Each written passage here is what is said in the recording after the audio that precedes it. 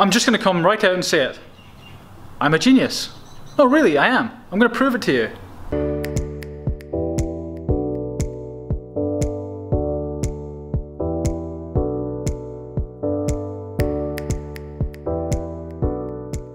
You know, yesterday I was talking about the mount for the jet turbine.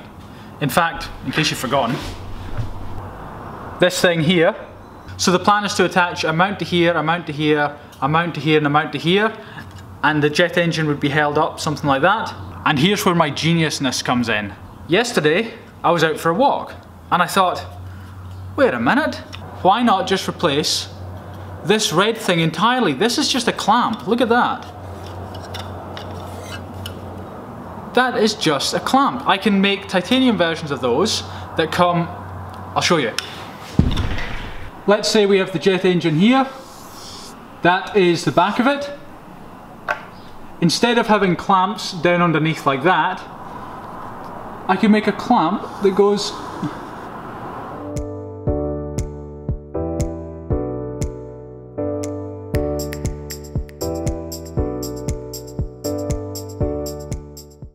all the way around. So from the side, it would look like that. I know exactly what you're thinking. Magnus, you are a genius. So you can see now why I'm in no rush to jump at the first idea that comes out. I mean, for a few days I've been thinking about how to clamp this down. I go out for a walk last night and within 2 minutes of going for a walk, this idea bubbles up. I'm a great believer in the subconscious. You know, you think about a problem long enough, your brain, like bubbles coming up from underwater, your brain bubbles up ideas that you wouldn't know of otherwise. And I think removing this clamp and putting a custom clamp on, I think that is a real winner. I think what I need to do is take this off and see how it might work. I don't have any tools though. Okay, well that's a bit of a pain. There is literally not even an Allen key in this workshop. All the tools are like in either my car or Dad's car, and we take them, you know, back and forth between this workshop and the new workshop. I think I might have something at the house, so time to go to the house.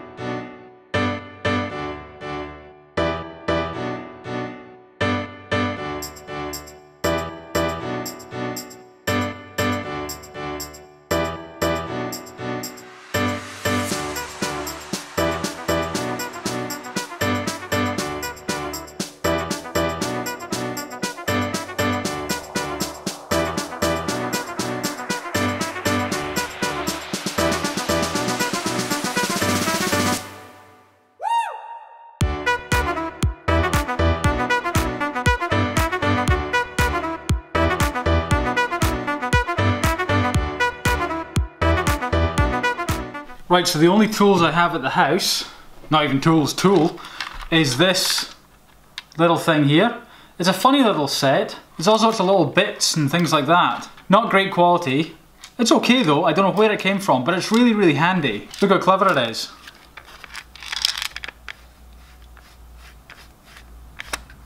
That's pretty clever.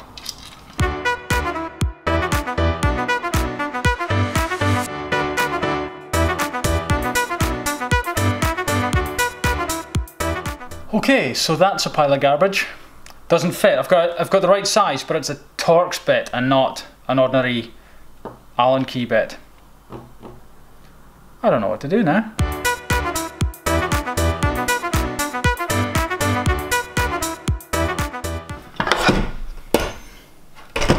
Right, my table. I think just now I'll just have to sort of look at the positioning of this thing because, you know, don't have any tools. I'll be getting tools tonight though. My dad will be coming back from the new workshop. He's got tools in the car, so that's all good.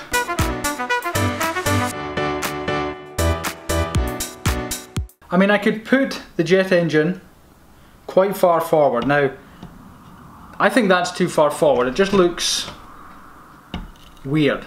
I think all the way back here, like hanging off the end completely, weird. I think there's going to be a balance somewhere. I don't think directly over the top of the truck is quite right. You know, I'm just sort of looking visually. Honestly, I don't think it matters. God, a squint. What's going on with that? Honestly, I don't think it matters from a performance or safety standpoint. It's probably more aesthetics and, you know, I mean, I can mount it anywhere, you know, engineering wise, doesn't really matter. Practicality, you don't want it too far forward. Out the back would be weird. If it's not strong enough, it's going to be kind of bouncing. Now, grade 5 titanium has a lot of elasticity. It can really bend and then it will go back again. So you'd have to have quite a substantial bar or plate coming off the back to stop any sort of bending. I mean, that might be good. It might give a bit of flex. Yeah, that could work. Would welcome your thoughts on that. Certainly low down. Definitely want it as low down as possible. Something like that, perhaps. Yeah, I just think having it further back is probably the way, because then my foot can be there. You know, I've got a few inches to spare here. So something like that, probably.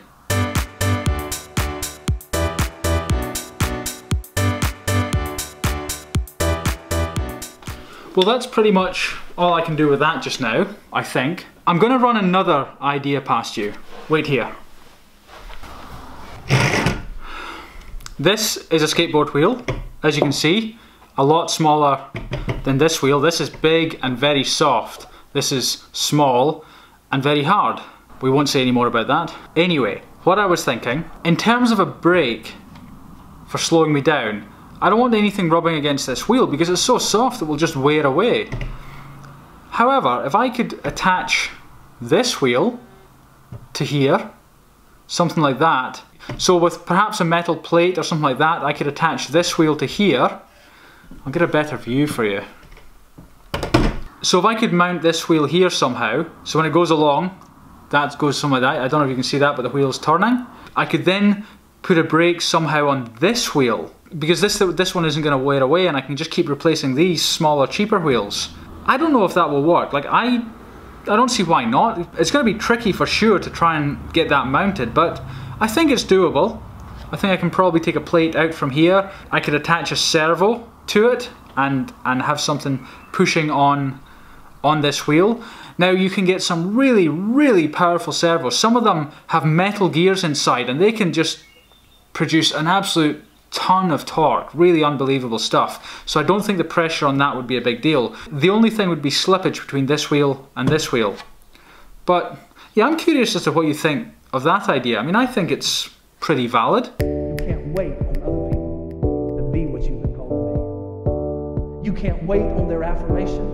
You can't wait on their approval. You can't wait on their support. Sometimes you just got to run and look behind you and say, everybody who wants to run, run, but I can't stop running because you're not running with me. Listen to me, hear me. You can't stop chasing your dream just because somebody in your life won't chase it with you. You can't stop believing in yourself just because somebody... I know what you're thinking. You're thinking, Magnus, why on earth are you showing me a yo-yo? Well, this isn't just any old yo-yo. This is a titanium yo-yo that I designed and made around about a year ago. It's kind of like a project in the making. To be honest, I'd never really been into yo-yos before. Like, I didn't even know they had bearings. Like, this has like a high-speed ball bearing in it. So when you throw it, and throw is a proper yo-yoing term,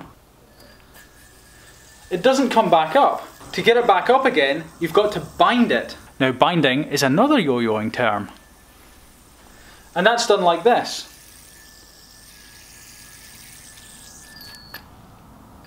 I'll do it again in case you missed it. Your life won't believe in you. You can't stop chasing the dreams of your life just because when you know when you do it, you're going to have to do it all by yourself. So I don't really have any real reason for showing you this yo-yo other than I just want to show it to you. I found it in my son's room in a box of other yo-yos. I kind of want to get this going again. What I learned about yo-yos is that balance is very, very important. The slightest vibration and yo-yo connoisseurs will just... they'll send it back, you know, they really will. But I've not sold any of these yet. It was going to be a Kickstarter project. I'm not sure if I will make it. I kind of want to get it up on the go again, but I thought I would just show it to you anyway. Out of interest, you see all those marks, those lines around the side? Those were when I was just experimenting with balance and things like that. I would sort of mark things and I'd add little weights on the sides and just, you know, just trying to see how the balance would be affected, really. If you're a regular subscriber, then I just want to point out that tomorrow I might not get a video uploaded. I will get it made, I just might not get it uploaded until the day after, because I don't know what the internet connection is going to be like. I'm going to go down the coast and see my son for the weekend. I thought I'd give you that warning because I know how much you'll miss me. Now sometimes I need to keep myself in check in terms of, you know, doing the work that's required to get to where I want to go. And to be truthful, the last day or two I've not been slacking off, but I've been slacking off. Screw it, it's true. And so I want to get myself back on track. And with that, I'm going to give you a quote today. It's by Thomas Edison. And he said, "Opportunity is missed by most people because it is dressed in overalls and looks like work."